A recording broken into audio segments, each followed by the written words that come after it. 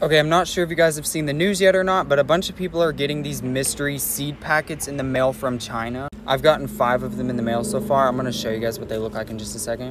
Anyways, yeah, people are getting these and they're not even ordering them. And if you do get them, you're supposed to turn them into the animal plant service something because they're unidentified and nobody knows what they are. You're not supposed to plant them. You're not supposed to throw them away. You're not supposed to throw them in the woods because they'll grow their seeds. I'm sure you guys have already seen this, but in case you haven't, you're supposed to call the Department of Agriculture or the plant something, turn them in.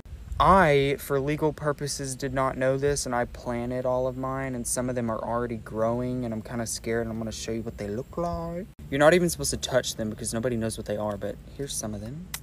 What is that? They look like cricket legs. Here's all of the ones I've planted so far. This one in particular is literally scaring me, giving me nightmares. It's only been a day, and this is what's growing. I don't know what I should do.